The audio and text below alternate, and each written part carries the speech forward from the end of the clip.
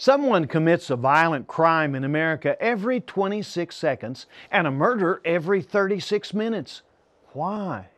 Hello, I'm Phil Sanders, and this is a Bible study in search of the Lord's way. Today we're exploring the cause of violence and the solution. Stay with us. In all the hurry and hustle and confusion of modern living, the Lord has the way. We believe that the Bible is the revelation of His way. We invite you to join us in search of the Lord's way with Phil Sanders. Welcome to In Search of the Lord's Way. We're here to search God's will. The Lord's way is a way of love, joy, and peace. It blesses everyone who follows it. Psalm 1 and verse 2 tells us about the blessed man. God said His delight is in the law of the Lord, and on His law He meditates day and night. If you want a better world, it begins with you. Don't wait on others. Today, seeking the Lord and meditating on His Word can make all the difference. Learn what God desires from you and then practice it.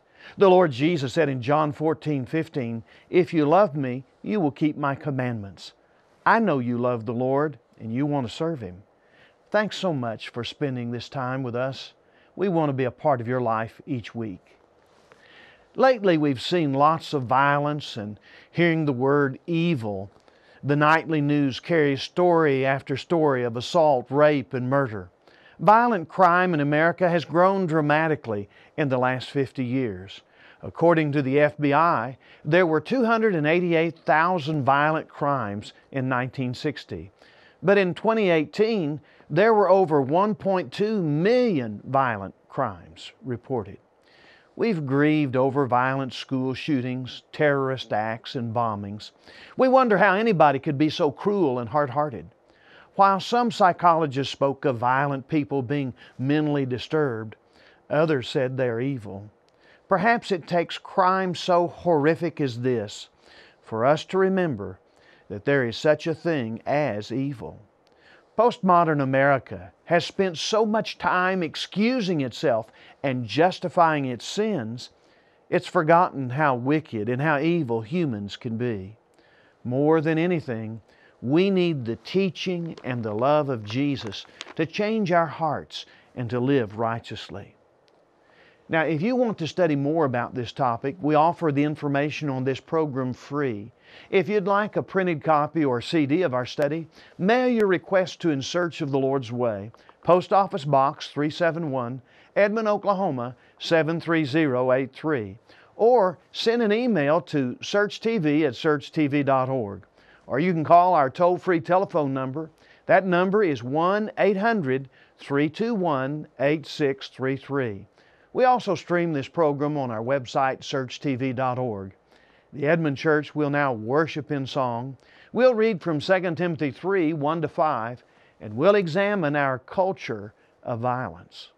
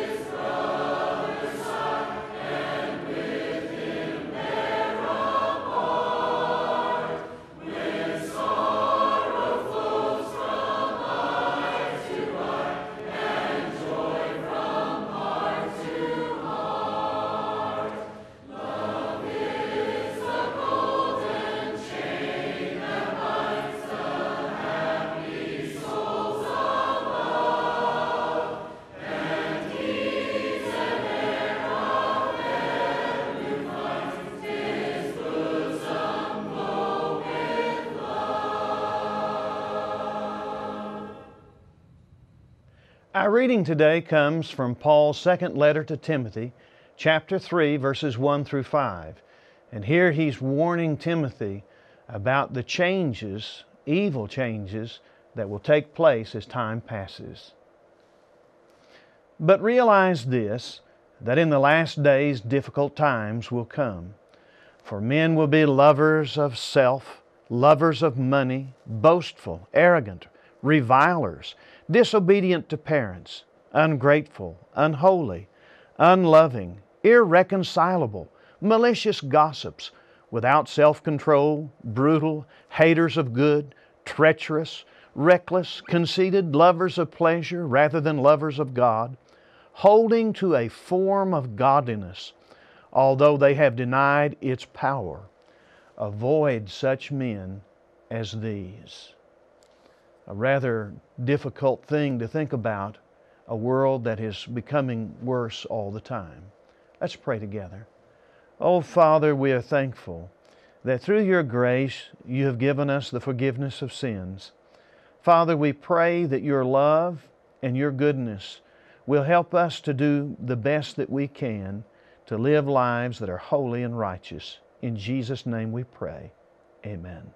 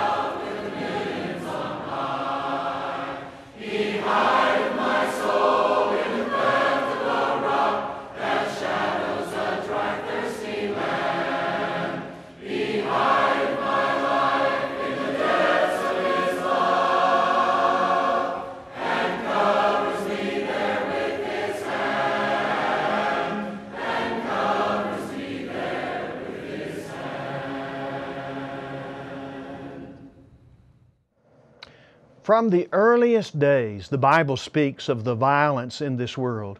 You remember in Genesis 4 that God had regard for Abel and his offering, but for Cain and his offering, God had no regard. Cain became very angry, and his face fell. God warned him in Genesis 4, 6-7, "Why are you angry, and why has your face fallen? If you do well, will you not be accepted? And if you do not do well, sin is crouching at the door. Its desire is for you, but you must rule over it." But Cain let his anger grow in spite of God's warning. Verse 8 says that Cain spoke to Abel his brother, and when they were in the field, Cain rose up against his brother Abel and killed him. What Cain did was evil. He planned to kill Abel out of his jealousy.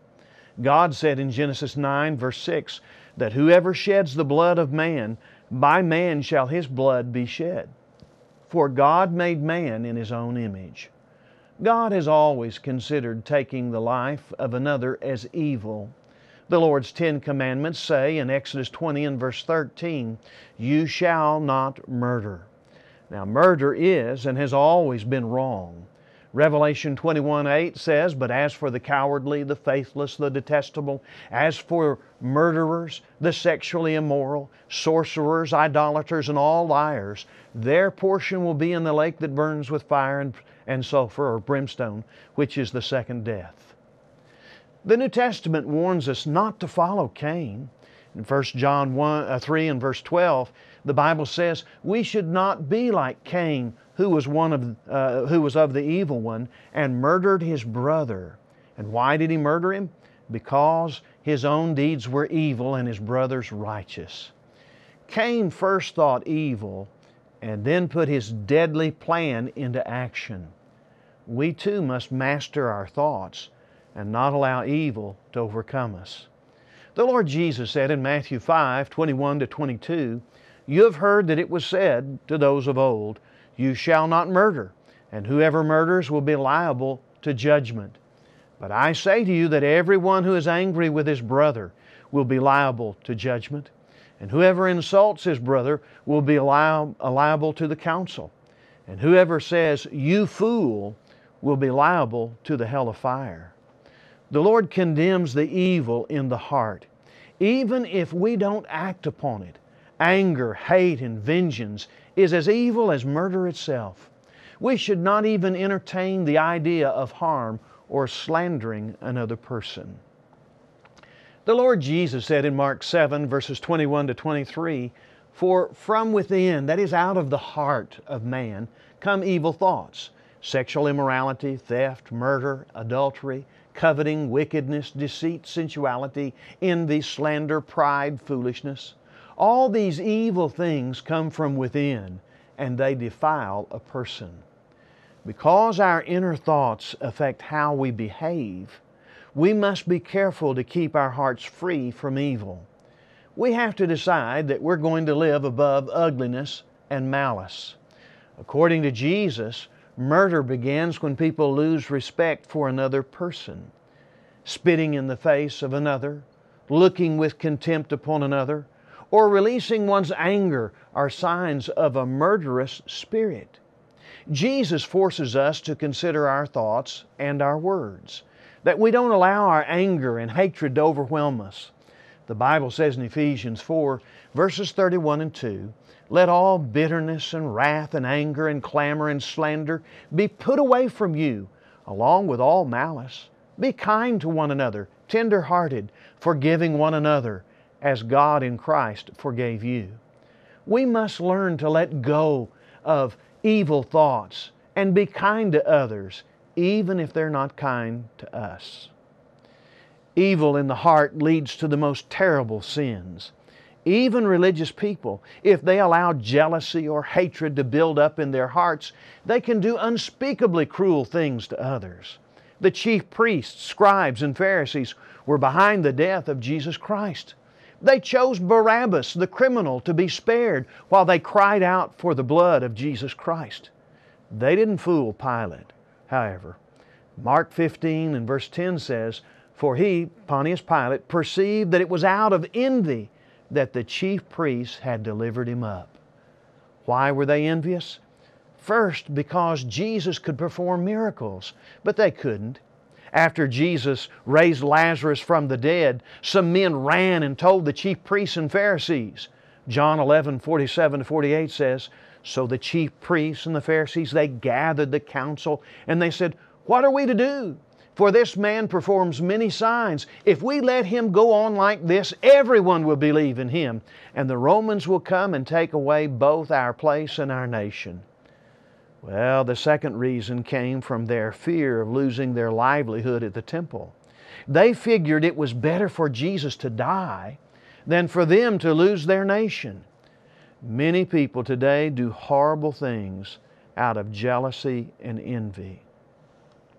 Another cause of hatred is something you might not expect. It's the truth. People don't want the truth told if it exposes their sins. The Lord Jesus said in John 3, 19 to 20, "And this is the judgment. The light has come into the world, and people loved the darkness rather than the light, because their works were evil. For everyone who does wicked things hates the light, and does not come to the light, lest his works should be exposed." Sinful people want the darkness to cover up their sinful ways. They hate for their sins to be exposed and hate anyone who exposes them. You'll remember Herod had John the Baptist arrested and put in prison because of Herodias, the wife of his brother Philip. For John had been saying to him, "It's not lawful for you to have her." Matthew 14 and verse 4. Herod was grieved about the matter, but Herodias plotted to have John beheaded. An evil person who has hatred in his or her heart has no compassion. They will take vengeance into their own hands. Selfish desire can lead people to commit murder. People who are greedy for power and gold will do anything to eliminate their competition. The Bible says in 2 Chronicles 21 and verse 4, When Jehoram had ascended the throne of his father and was established, he killed all his brothers with the sword, and also some of the princes of Israel. Lust for power causes people to do horrible things, even to their families. James 3:16 says, "For where jealousy and selfish ambition exist, there will be disorder and every vile practice." Unrestrained sexual desire leads to evil. When David lustfully committed adultery with Bathsheba and got her pregnant, it led to many other sins. He tried to cover it up by getting Bathsheba's husband Uriah to come home to her. When nothing else worked, David arranged for Uriah to die in battle. Nathan the prophet told David in 2 Samuel 12 and verse 9, "Why have you despised the word of the Lord, to do what is evil in His sight? You've struck down Uriah the Hittite with the sword, and have taken his wife to be your wife, and have killed him with the sword of the Ammonites." Remember, when we sin against others, we're also sinning against God Himself. If you love God, you'll not allow selfishness to dominate your life. The Apostle Paul listed a number of fleshly sins in Galatians 5, and each of them arise out of selfishness. When people rebel against God and must have their own way, they lose sight of everyone else. They grow callous and don't care who they hurt. Paul said in Galatians 5:19-21, "Now the works of the flesh are evident: sexual immorality, impurity, sensuality, idolatry, sorcery, enmity, strife, jealousy, fits of anger, rivalries, dissensions, divisions, envy, drunkenness, orgies, and things like these. I warn you, as I warned you before, that those who do such things will not inherit the kingdom of God." People who hold to fleshly sin cannot live with God forever. And therefore we must be careful to set our hearts on serving the Lord rather than living like the world. 1 John 2 verses 15-17 says, "Do not love the world or the things of this world. If anyone loves the world, the love of the Father is not in him. For all that is in the world, the desires of the flesh and the desires of the eyes and the pride of life, is not from the Father, but is from the world. And the world is passing away along with its desires, but whoever does the will of God abides forever." Sinful desire has led many men and women into ruin. Selfishness leads people away from God, and loving God leads people away from selfishness. The answer to evil is God's love. Paul explains how loving God and loving people leads us away from evil. He said in Romans 13:8-10, "Owe no one anything except to love each other. For the one who loves another has fulfilled the law. For the commandments, you shall not commit adultery, you shall not murder, you shall not steal, you shall not covet, and any other commandment are summed up in this word: you shall love your neighbor as yourself. Love does no wrong to a neighbor. Therefore love is the fulfilling of the law." Just as filling your heart with anger and hate leads to sin, filling your heart with what is good and loving leads to righteousness. There's a stark contrast between the person who loves God and his neighbor and the person who loves only himself. Keeping God in our hearts isn't trivial. It's not a game. It's the most important thing that you can do. It affects your life and the lives of everyone around you. Don't let anything come between you and the Lord. Jude 21 reminds us to keep ourselves in the love of God. When God is our focus, we love what is right and good. And when we push God out, every evil thing comes into our lives. The Bible says in Romans 1:28-32, "And since they did not see fit to acknowledge God, God gave them up to a debased mind to do what ought not to be done. They were filled with all manner of unrighteousness, evil, covetousness, malice. They're full of envy, murder, strife, deceit, maliciousness. They're gossips, slanderers, haters of God, insolent, haughty, boastful, inventors of evil, disobedient to parents, foolish, faithless, heartless, ruthless. Though they know God's righteous decree that those who practice such things deserve to die, they not only do them, but they give approval to those who practice them. Why are we so angry and violent? Why has evil become so prominent? It's because we've forgotten God. We no longer see fit to acknowledge God. We've stopped reading the Bible, worshiping at church. We've convinced ourselves that we're an accident of evolution rather than created beings with intelligent design. We've let sinful behavior politically correct God's holy word. So what God calls sin is now morally acceptable with some. Without shame, we've loved darkness and hated light. We've loved sin and blasphemed righteousness. We fill our media with every ungodly thought, every ungodly word, and every ungodly act. We glorify sin and mock righteousness. And when we choose to be godless, why should it surprise us that our society becomes wicked? When we reject the love of God, why should it surprise us that we become angry, hateful, and callous? When we shut God out of our hearts, we let the devil walk in. When God cannot enter our schools, Satan and his followers will.